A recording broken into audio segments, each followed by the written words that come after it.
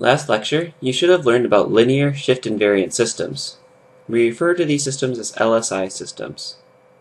LSI systems are a special class of system because the relationship between the input and output of these systems can be described by the convolution sum. The convolution sum tells us that we can create y of n by adding shifted versions of the input multiplied by the unit pulse response. I will discuss the unit pulse response in greater depth later, but I want to help you understand why the convolution sum is a property of LSI systems first. In order for a system to be linear, it must satisfy the superposition property. The superposition property tells us that the output can be described as a summation of different inputs that are multiplied by constants. The convolution sum essentially breaks the filter's manipulation of the input into parts, or separate inputs, and recombines these parts later using a linear combination of addition and multiplication.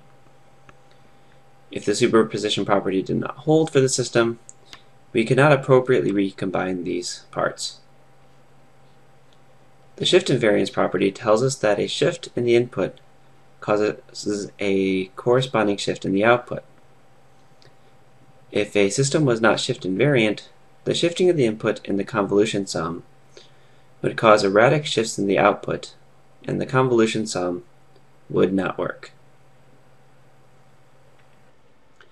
The unit pulse response is the output of the system when the input is a Kronecker delta function, or unit pulse. So let's suppose we had this system. To find the unit pulse response, the input would equal the unit pulse, and the output would therefore equal the unit pulse response. We can describe h of n by adding up the different components that create the output. So h sub n would equal h sub n minus 1 times negative 1 plus the input plus the delayed input scaled by 3.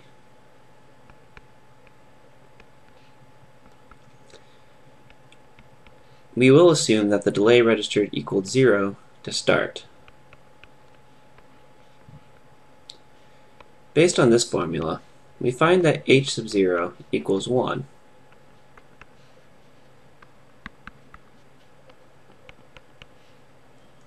H sub 1 equals 2.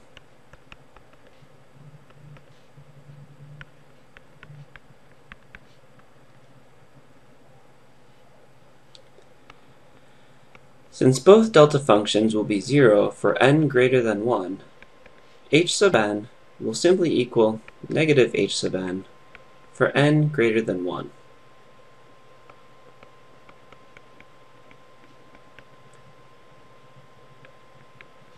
H sub n will simply oscillate between 2 and negative 2, and this oscillation can be described mathematically.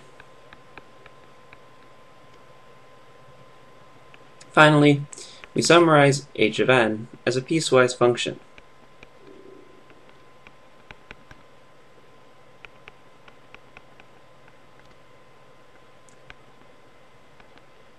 Since this unit pulse response is 0 for n less than 0, the system is also a causal system. Now that we have discussed the unit pulse response, let's return to the convolution formula and answer the question, why must we flip and shift the input? To answer this question, let's look at an example. Remember, sample 0 is what we are about to analyze in our system. The negatively indexed samples are samples we collected before sample 0, and the positively indexed samples are samples we will collect later. So the negatively indexed samples will enter the system first. When we do our shift and add, we must flip our graph so that the samples we collect first will be processed first. So to show how this works, when n is less than 0, every sample of x of n minus m is being multiplied by 0, so y of n is 0 for n less than 0. When n is 0, the sample of x of n minus 1 is multiplied by the 1 sample of h of m. So y of 0 will be 1. If we do one more shift, two multiplications will be added together, and y of 1 will equal 3.